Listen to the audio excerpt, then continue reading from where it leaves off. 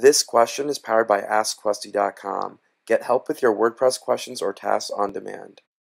So here's an example of a AJAX script.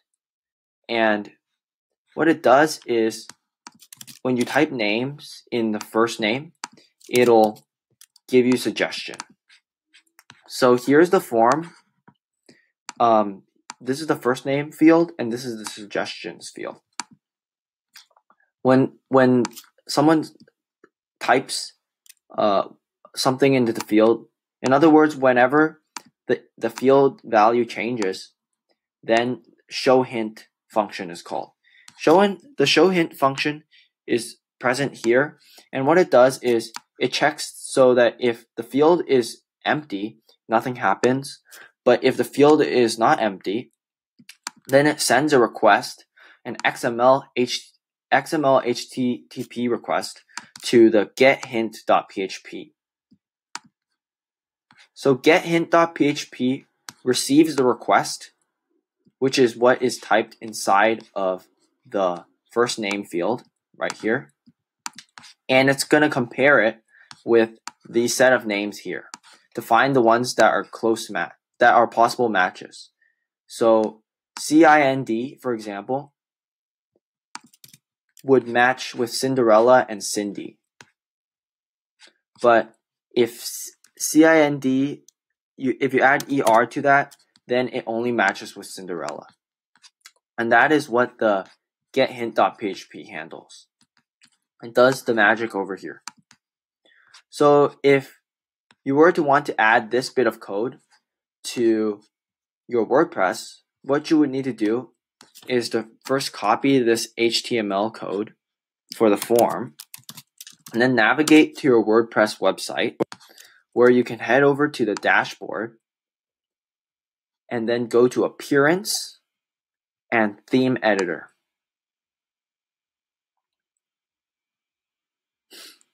Wait for it to load. So inside of the theme editor, you can head on over to the single post. Or actually, head over to a single page for this demonstration. So inside of the single page PHP file, you can free up some space over here. And here is where you can paste in your HTML code. So you can delete the head and HTML tags, as well as the head and body tags over here. And after you're done, you can click Save. Update file. So after you update the file, you still need the getHint.php, which is responsible for suggesting names. So to do that, navigate to the back end of your website, head over to login. After logging in, head over to your website, go to the file manager. Inside of file manager, head over to public_HTML. And here is where you can add the getHint.php.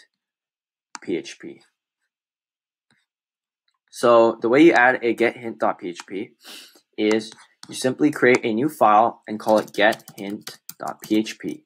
Create file. So you see the file here, edit the file, and paste in the contents of this getHint.php. Paste. And now you can simply save it. So you may be wondering at this point, how come we need to paste the getHint.php in this particular location? Well, the reason for that is because over here in the code where it says send a XML HTTP request to getHint.php, it's actually sending it to your website /getHint.php. So the getHint.php should be located on your website /getHint.php. And this is exactly where we put the getHint.php. We put it under a public HTML /getHint.php. And the public HTML refers to this bit over here. So that's why we put getHint.php in this particular location. So after you've clicked Save Changes, now you can navigate to your web page. And you'll notice now that the code has been, the AJAX code has been added. So if you type a first name here, the suggestion should pop up.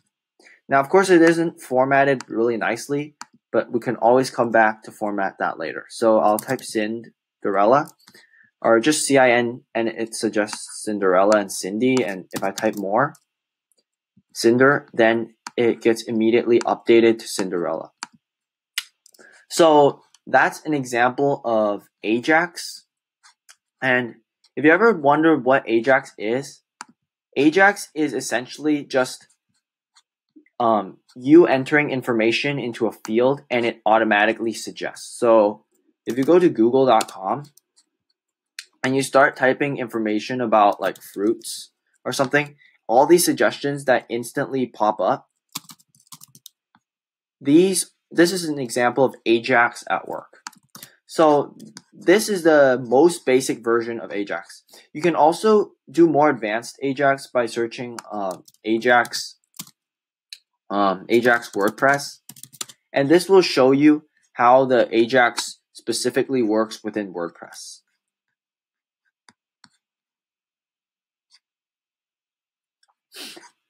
So WordPress has its own little way of doing AJAX.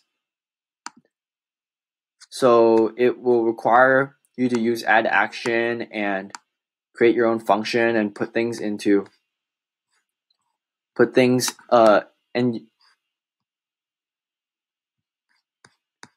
so the WordPress one, it could be a little bit more complicated, and WordPress has some of the AJAX abilities built in, so you won't have to write stuff such as new XML requests. It has libraries that'll handle it for you.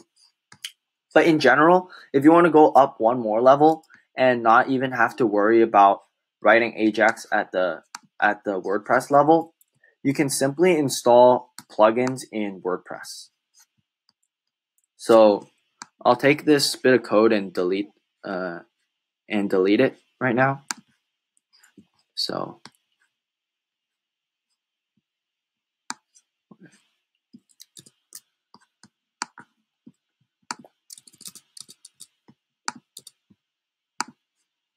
yeah.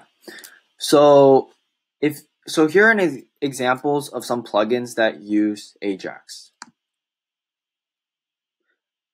So for example, if you want a plugin that helps you have like buttons, you can install something like like button rating, this plugin. So I found that by going to add new and then searching for like button. And then this is the like button. I click install now, and then after that, click the activate button.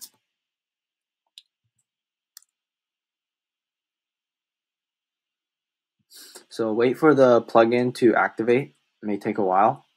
So now that the like button has been activated, if you go back to the home page and reload, you should notice that there's a like button here. And this also uses AJAX, which the good part is you don't have to code it yourself. And if you click the like button, it automatically updates without having to reload the entire page.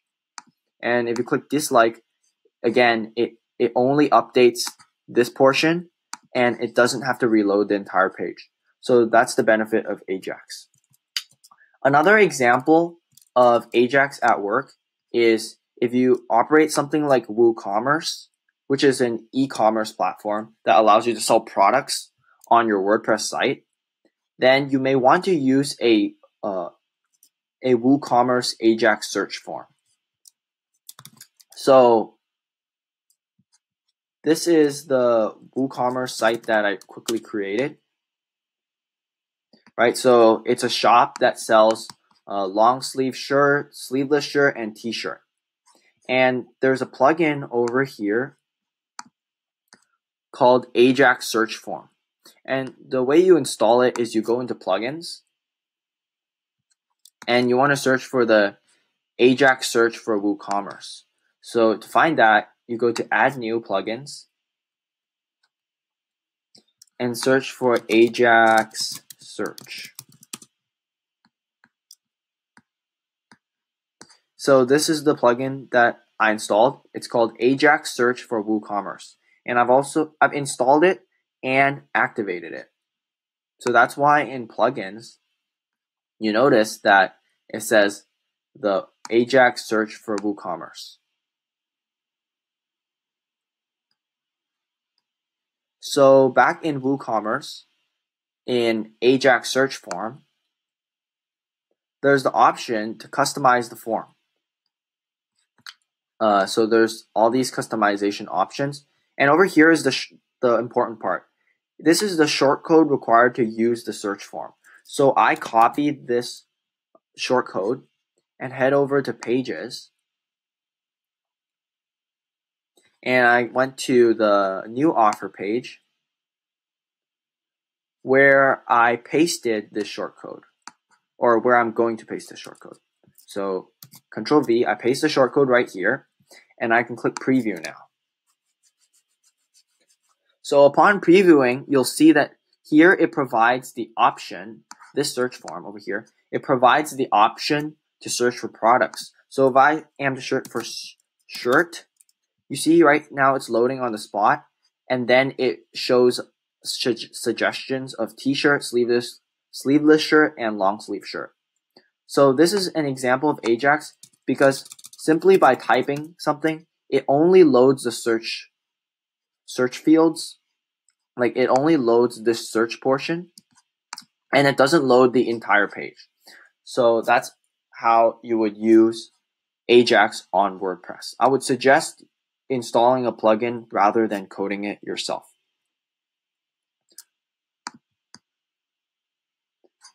Yeah, so that's how you use AJAX in WordPress.